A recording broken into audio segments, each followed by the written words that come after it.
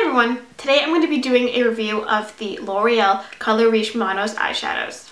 These are a line of single eyeshadows that they're releasing for spring 2016. The L'Oreal eyeshadows are $6 and you get 3.5 grams. These eyeshadows are like a cream powder hybrid. They're not as creamy as the ColourPop eyeshadows, but they're not dry like a regular powder eyeshadow. They're actually slightly squishy. The line comes in 15 shades and I have 14 of them. The eyeshadows that come in the range have a variety of different finishes. So you have a few mattes, a lot of shimmery colors, and then one metallic color. What most surprised me about the line was the fact that I really liked most of the matte eyeshadows. I think that it can be a little bit hard to find good quality matte eyeshadows from the drugstore, but I was actually really surprised by the ones that were in this range. Now the thing with these eyeshadows is they do apply best with fingers.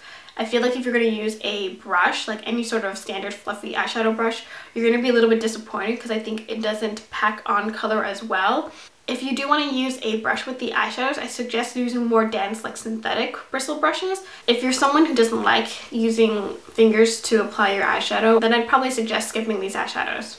Wear time with the eyeshadows was pretty good. Without primer, I got 6 hours of wear before I started creasing, and then with primer, I got 9 hours of wear. So I highly suggest wearing it with a primer. So I'm going to show you swatches of the 6 colors that I liked, the 5 colors that I thought were just good, and then the 3 colors that I absolutely did not like. And the 6 that I liked were these ones. The first one is Little Beige Dress, which is kind of like a pinky, pinky beige color.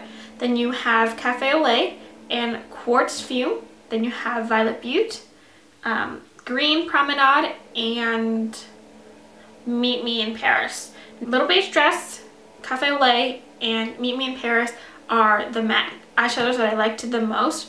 They're really easy to apply. They didn't feel dry or ultra powdery. So these are the shades that were just good.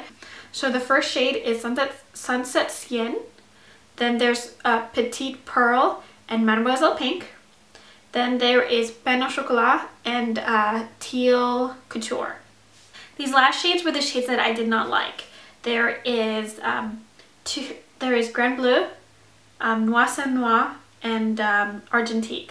So these shades were really dry. They felt super dry in the pan. I felt like I had to really press and keep building up product onto my finger in order to get enough to apply onto my eyelids.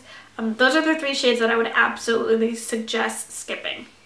And if you only had to pick one, I highly suggest 208 Violet Butte. It's like a burgundy that has a gold sparkle, and it just makes it look a lot more dimensional than you'd expect.